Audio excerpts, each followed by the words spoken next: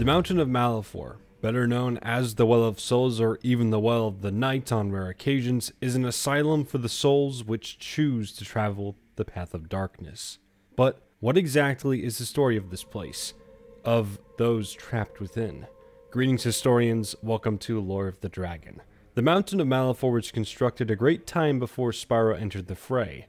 Malefor, a purple dragon and thus an individual of unimaginable power, had grown beyond the power and control of the dragon elders of his time.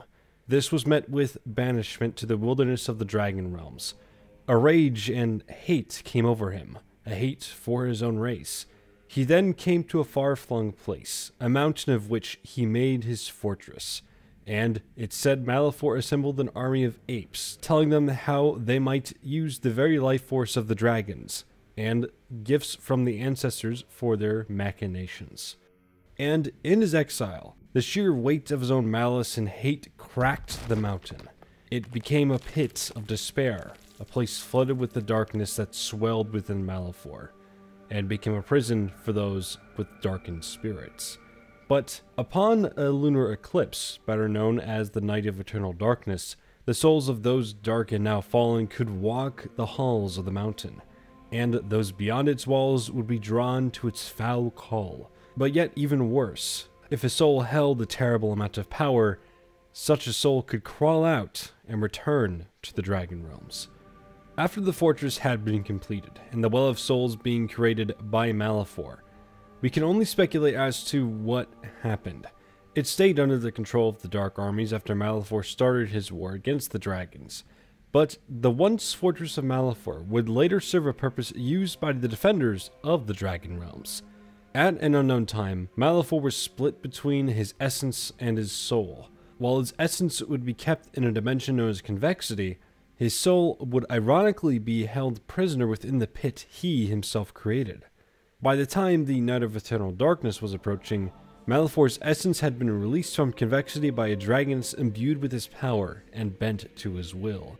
The king of the apes, Gaul, a general of the Dark Army, had been using the mountain as a place to command his forces. Its call to the dark souls of the Dragon Realms were answered, including the recently liberated but tainted Cinder. But worst of all, it was believed that the night perhaps could allow Malefor to finally break free from his confines. It was primarily the former point, as well as the latter, that prompted the new purple dragon, Spyro, to chase after Cinder and enter the mountain fortress. After a chained Cinder was taken to the mountain, and Spyro had come to rescue her, the Night of Eternal Darkness had begun. Suddenly, a beam of dark energy shot out of the mountain, and in the fight between Spyro and Gaul, the young dragon would fall into it and absorb the darkness of the Well of Souls. In the aftermath, it was the fate of Gaul to fail against the now corrupted Spyro, and perhaps join his many ape companions in the Well of Souls itself. But the battle had left the mountain's structure compromised, and it began to collapse in on itself. Spyro, Cinder, and his brother Sparx only barely escaped being crushed by the mountain. With Spyro's quick thinking, he used his recently acquired time element to freeze all three of them in crystal, although this would trap them in the rubble of the mountain. Meanwhile, with the means of escape, Malefor's soul finally reunited with his essence, and the Dark Master once again waged war against his kind. However, it would not be the fate of Spyro, Cinder, and Sparx to be trapped there, suspended in crystal. 3 years later, in the rubble of the mountain, new minions of the Dark Master, known as Grublins, captured the two dragons, but missed Sparx entirely. Spyro and Cinder were to be sacrificed to a creature of rock and magma, a golem. They would be brought to a place known as the Catacombs, while Sparx would be left behind.